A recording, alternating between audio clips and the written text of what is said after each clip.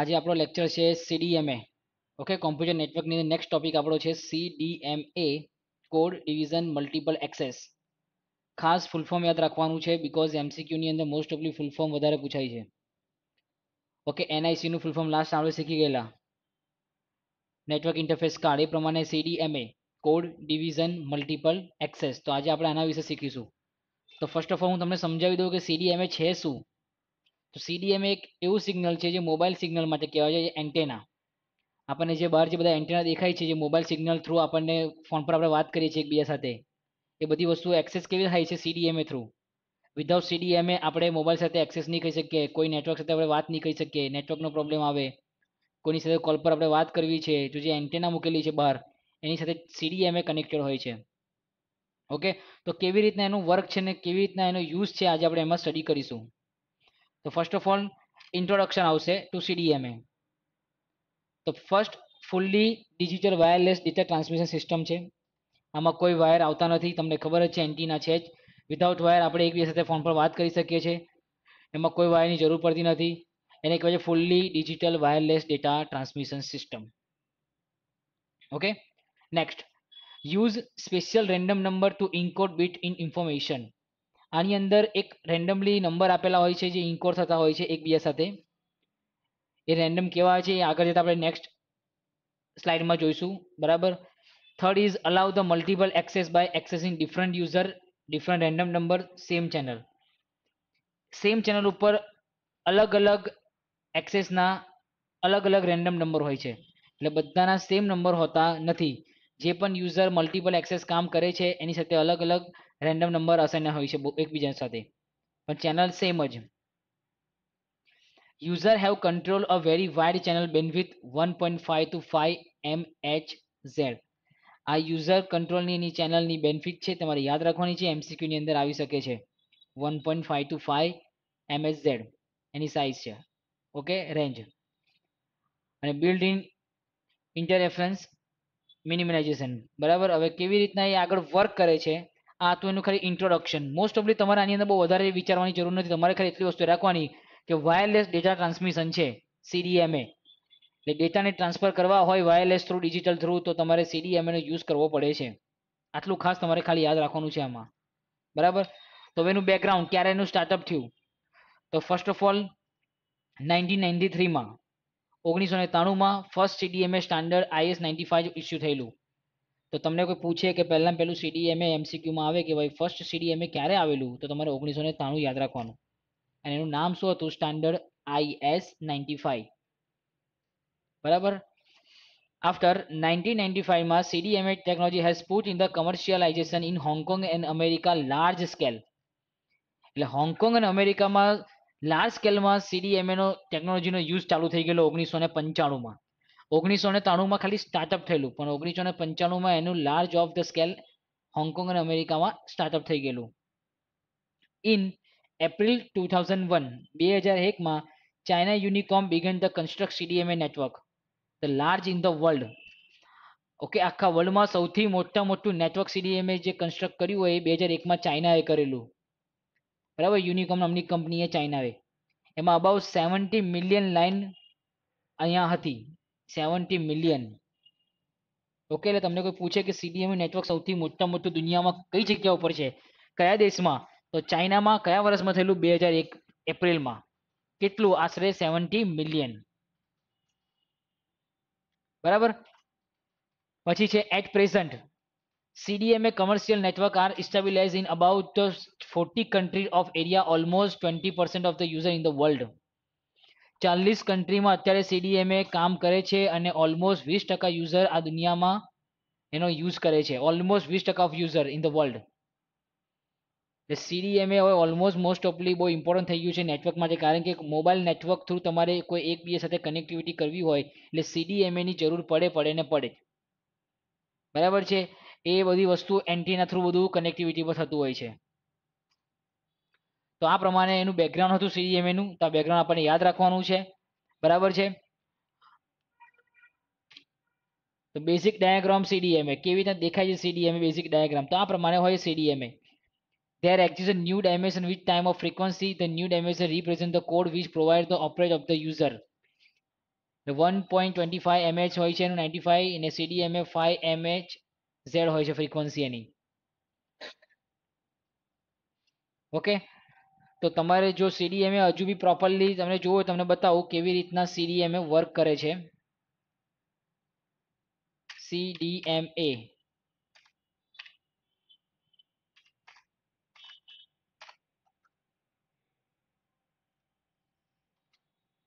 Okay, જો આ તમને મેં ડ્રો બતાવું છું. આ એક ડ્રો છે CDMA નો. એ જુઓ કેવી રીતના વર્ક કરે છે. મોબાઈલ સ્ટેશન એ BTSમાં જશે, પછી BHC, ઓકે, પછી PCF. એટલે આ બધી વસ્તુ એકબીજા સાથે કનેક્ટિવિટીમાં રેડિયો એક્સેસ નેટવર્ક કહેવાય છે આ એક પ્રકારનું. તો આ બધી વસ્તુ એકબીજા સાથે કનેક્ટિવિટીમાં હોય છે. બરાબર. પછી બીજું એક એક્ઝામ્પલ છે આ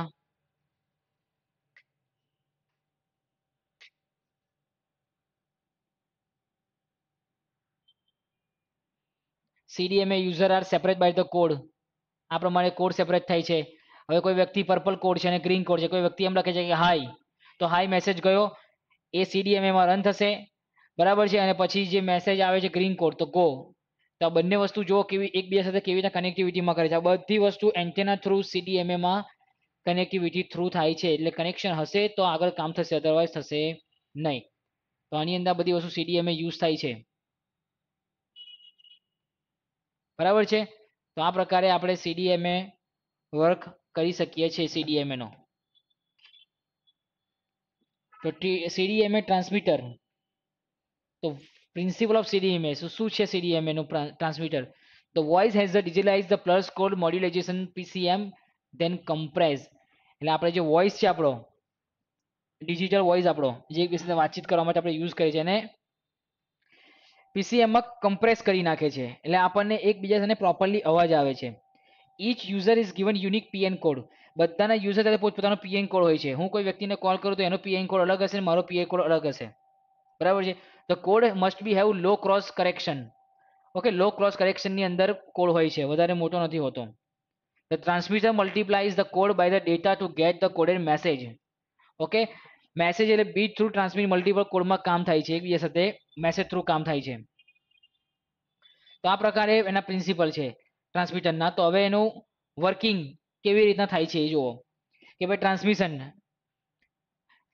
ડિજિટ વાઇઝ ISDN ડેટા, અધર ડેટા, કોઈ બી ટ્રાન્સમિશનમાં ડેટા તો ડિજિટલ ડેટા. યાદ રાખજો ડિજિટલ ડેટા છે એ ચોરસમાં આવે, એટલે આ બધું નેટવર્કનું સિમ્બોલ છે બધા. એ જશે સ્પેન્ડિંગમાં, PN કોડ ચેક થશે અને પછી એનો અવાજ બીજાને સંભળાશે. એટલે PN કોડ ચેક થઈને પછી બીજા સાથે વાતચીત થાય. બધાના PN કોડ ચેક થાય અને પછી એકબીજા સાથે એ વાત કરી શકે છે કનેક્ટિવિટીમાં. તો આ પ્રમાણે થાય છે digital data through,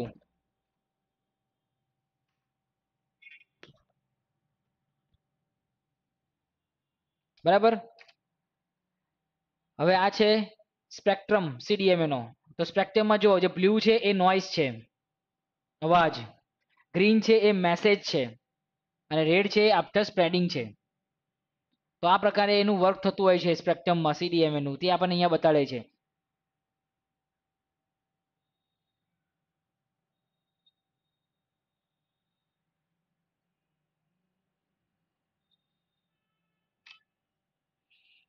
CDMA receiver, જો અહીંયા છે રિસેપ્શન, એટલે એન્ટેના છે. અહીંયાથી કોઈ વ્યક્તિ બોલે છે એ CDMA જાય છે, નેટવર્કમાં ચેક કરે છે અને પછી RF ડેમોનેશનમાં રન થઈને પછી એ કોઈ સામેના વ્યક્તિને આગળ જઈને પિન કોડ ચેક કરીને પછી એ ડેટા પહોંચે છે.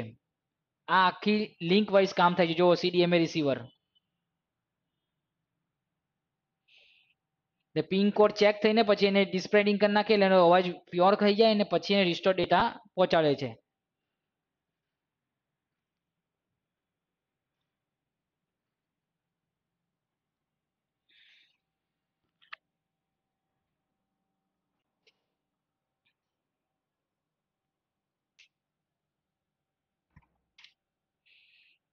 તો આ છે વર્કિંગ પ્રિન્સિપલ ઓફ CDMA.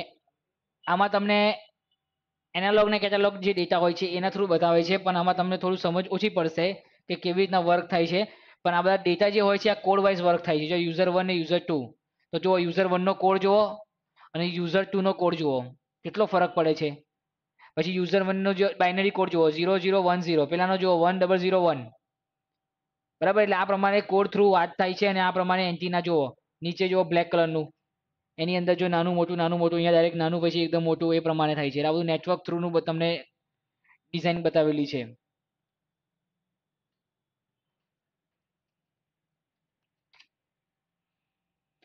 હવે CDMA application in mobile network.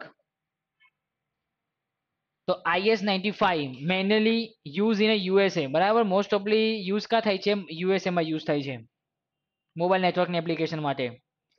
પછી જે standard was finished in 1993 and first commercial launch in 1996. બરાબર, સ્ટાર્ટિંગમાં મેં તમને શીખવાડ્યું કે 1993 માં ફર્સ્ટ ટાઈમ એનું ફિનિશ થઈ ગયેલું સ્ટાન્ડર્ડ, અને ફર્સ્ટ કમર્શિયલ લોન્ચ કરેલું 1996 માં. બરાબર, ફર્સ્ટ કમર્શિયલ લોન્ચ એટલે માર્કેટમાં કન્ટ્રી આખા વર્લ્ડમાં એને લોન્ચ કરેલું કમર્શિયલ 1996 માં. એના બેઝિક ડેટા રેટ હોય છે 9.6 kbps. આ MCQમાં આવી શકે છે એટલે ખાસ યાદ રાખવાનું છે. Basic data rate is 9.6 kbps. Chip rate અહીં હોય છે 1.2288 m ચીપ પર સેકન્ડ. બરાબર, યાદ રાખવાનું છે 1.2288 ચીપની રેટ. અલોકેટ છે બેડ બીટ ઇઝ 1.25 msz. અને fix pending code of the length is 64 any length છે. તો બધા ખાસ MCQ માટે ઇમ્પોર્ટન્ટ છે. આ બધી વસ્તુ તમારે ખાસ MCQમાં યાદ રાખવાનું છે. CDMA application in mobile network.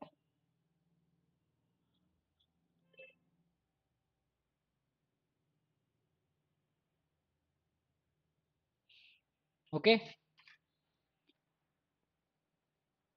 હવે નેક્સ્ટ લાસ્ટ છે CDMA એપ્લિકેશન ઇન મોબાઈલ નેટવર્કની અંદર CDMA 2000. તો આ કયા એપ્લિકેશનમાં કેટલી વસ્તુ છે, એની સાઇઝ ને બધું યાદ રાખજો. કે યુઝ સેમ 1.20 mAh જ થાય છે IS-95. સેમ IS-95 ની જેમ 1.25 mAh એની સ્પીડ છે. પણ કઈ 1x હોય તો CDMA 1. આ બધા એના ઇન્સ્ટોલેશનના ટાઈપ છે, યાદ રાખજો. બરાબર, એના નામ છે બધા CDMA ના, એ પ્રમાણે આપણે સાઇઝ યાદ રાખવાની છે. એવી રીતના CDMA 2001X EVDO જે deliver peak data speed of 2.4 Mbps and support application search MP3 transfer અને વિડીયો કન્ફરિંગ. એટલે તમે આમાં વિડીયો બી કન્ફરિંગ કરી શકો અને MP3 ટ્રાન્સફર બી કરી શકો. બરાબર છે, એટલે 1x EVDO આમાં વિડીયો કન્ફરિંગ થઈ શકે છે. પછી CDMA 2001X EVDV. તો આ પ્રોવાઈડ કરે છે integrate void and simulating high speed. બરાબર, આમાં હાઈ સ્પીડમાં એની સ્પીડ હાઈ છે અને ઇન્ટિગ્રેટેડ વોઇસમાં વાત થઈ શકે છે. અને packet data multimedia service speed of the 3.09 Mbps. એટલે આની સ્પીડ સૌથી સારામાં સારી છે 3.09 Mbps, કારણ કે પેલાની સ્પીડ કેટલી છે 2.4 Mbps. તો બધાના નામ યાદ રાખવાના છે. ફર્સ્ટ EX 1X EVDO છે, આ છે 1X EVDV છે. એટલે બંનેની સાઇઝ કમ્પેરિઝન કરો તો ફર્સ્ટની સાઇઝ 2 Mbps છે, આની 3.09 છે. એટલે ખાસ તમારે યાદ રાખવાનું છે. અને CDMA 2000 જે છે 2001X એ તો સેમ એઝ IS-95. જે અહીંયા IS-95 છે એના જેવું સેમ છે. બરાબર, આ બધા અલગ અલગ CDMA ના વર્ઝન હતા જે મેં તમને બતાડ્યા. તમને આઈડિયા આવે કે કયા કયા વર્ઝનમાં કેવી રીતના વાતચીત થાય છે અને કેવી રીતના એની સ્પીડ વધે છે. ઓકે, તો આ વસ્તુ હતી આપણા CDMA માં જે મેં તમને આજે સ્ટડી કરાવી. તો તમને કોઈ પૂછે કે વોટ ઇઝ CDMA, તો ફૂલ ફોર્મ ખબર હોવી જોઈએ, કોડ ડિવિઝન મલ્ટિપલ એક્સેસ. બરાબર, અને એનું ખાસ આ યાદ રાખજો 1993 ફર્સ્ટ IS-95 લોન્ચ કરેલું. પછી હોંગકોંગ ને અમેરિકામાં સ્ટાર્ટ થયું કમર્શિયલ.